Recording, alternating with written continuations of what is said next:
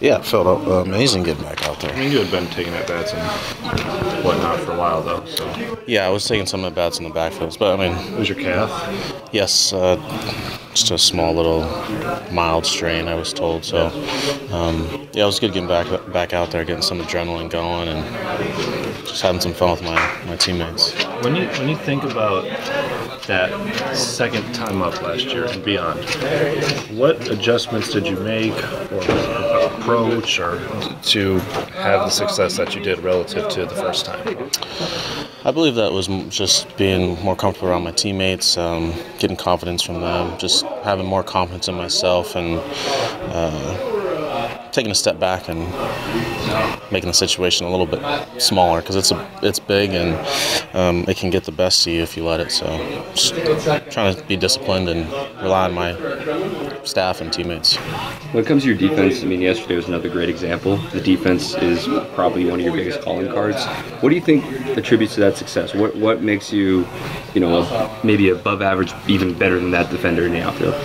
A lot of practice, a lot of time and practice, and by me and put into me by coaches and teammates. But I think that comes from self-belief, self-confidence too. I believe that I'm the best out there, so I think that shows. Is it a first step kind of thing? Is it your reads? What do you think really excels for you to make those plays?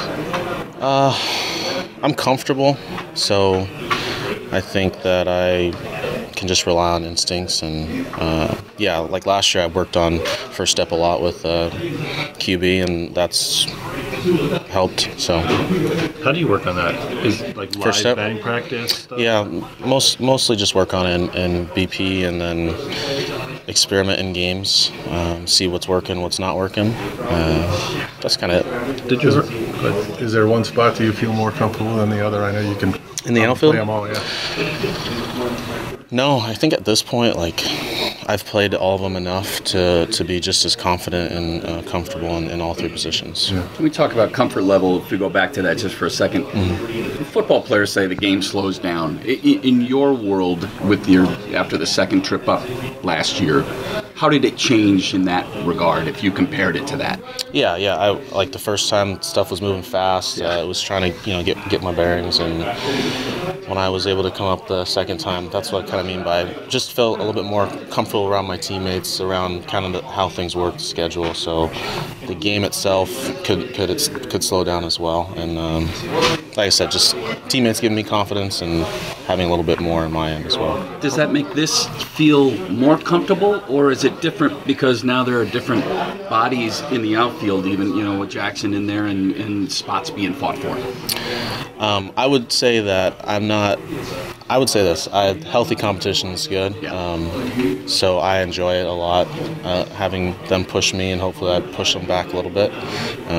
Definitely not comfortable in the stance of I'm comfortable with where I am in the roster, but I think it's good to have healthy competition. It pushes all of us to be better, and can't take any opportunity for granted. Did you play any other sports? Growing up? Yeah. I played a lot growing up, but in high school, no. I just played baseball in high school. I was thinking about playing football, but I don't like all the practices. So. You like the contact? No. I was I told the coach I would come if I just had to show up, and I'd just run go routes. That's all I would do. You could probably be like a Deshaun Jackson. Yeah. That's what I wanted to do. They usually go for that, don't they? You would think, but they didn't allow that. That play yesterday, I mean, you're full out all the way, it looked like. Is that kind of a testament that now everything is behind you? I felt really good yesterday. Everything that I did, I was able to base run, able to hit fine, to run fine. So I think that's just a testament of our staff in the training room and our docs and getting me right. Yeah. They talk about your routes. There's people when I ask the question about what is it about Perkins defense? They like the routes a lot. Is that a natural thing too, with the jumps, or how do you make that happen? I believe I made it a really big priority when I first got drafted that wasn't going to be an area of weakness for me. I think just time and experience, man. I don't believe that I do anything crazy different than anyone else. Maybe I have a feel for it. Maybe it is a little bit natural, but a lot of work and time too. So it's like a naturally gifted superhuman. No, by no means that. Like I said, this is my 10th season now, so it's been a while. It's a lot of live BPs and games I've played. Do you ever get worked up? Or are you always zen?